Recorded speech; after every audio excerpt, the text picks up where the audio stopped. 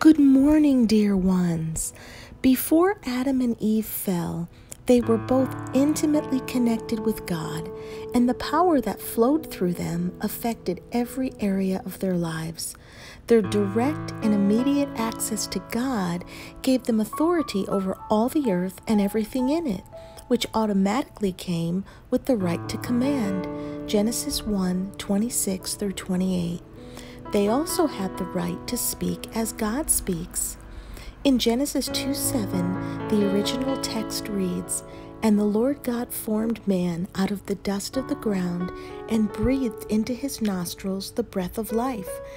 And man became a living, speaking spirit just like God." Meditate on that for a while. Adam and Eve were completely dependent on God as the source of everything they needed, and they lacked for nothing. When we realize the connection we have with our Creator, we can experience the same thing. Psalm 23:1. In the beginning, God made man in his own image. He put mankind in charge of the earth and everything in it. He gave Adam and Eve authority, dominion, and the right to command as he commands. I love what Genesis 2:19 through 20 says. "Out of the ground the Lord God formed every beast of the field and every bird of the air and brought them to Adam to see what he would call them. And whatever Adam called each living creature, that was its name.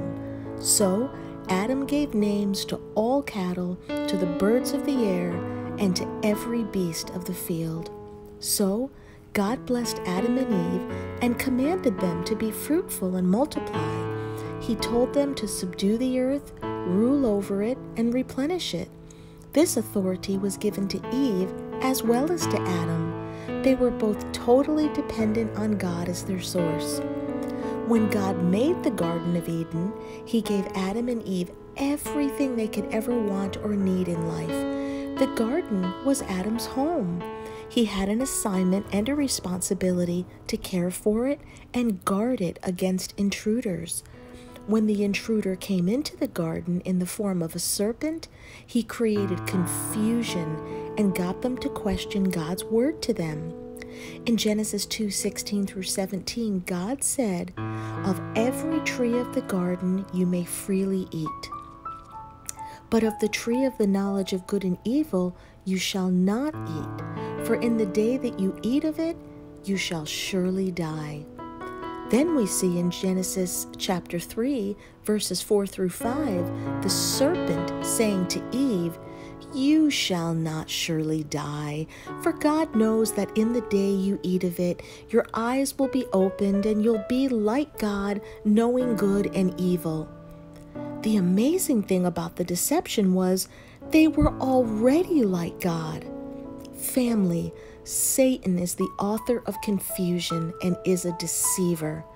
That is why I stress over and over again the importance of knowing the Word of God, because when Satan comes as an angel of light and tries to convince you of something that is not from God, you'll be able to detect his lies and cast them down. The more time we spend in His Word, hearing His voice, and knowing His character, the easier it will be to detect the lie. Remember, Satan uses half-truths to confuse you into thinking it's God when it's not. Here is a surefire way to tell if a thought is from God. The Holy Spirit and the Word agree. So if what you're hearing does not line up with the Word of God, throw it away. If Adam and Eve had done this when Satan came directly against God's Word to them, we'd not be in the mess we're in today. But thank God for Jesus, who stripped Satan of all his power over us, making a public spectacle of him, triumphing over him. Colossians 2:15. I encourage you to be sure not to let your emotions take you down a path that leads to destruction. This is why we must regularly read and study the Word, which will give us understanding about God's original intent for us. When we understand our original purpose, we'll not be deceived into seeing ourselves the wrong way. Well, God bless you guys. If you were encouraged today and would like to donate to our ministry, simply go onto gordonministries.org and click donate. I love you in Christ Jesus and am praying for you today.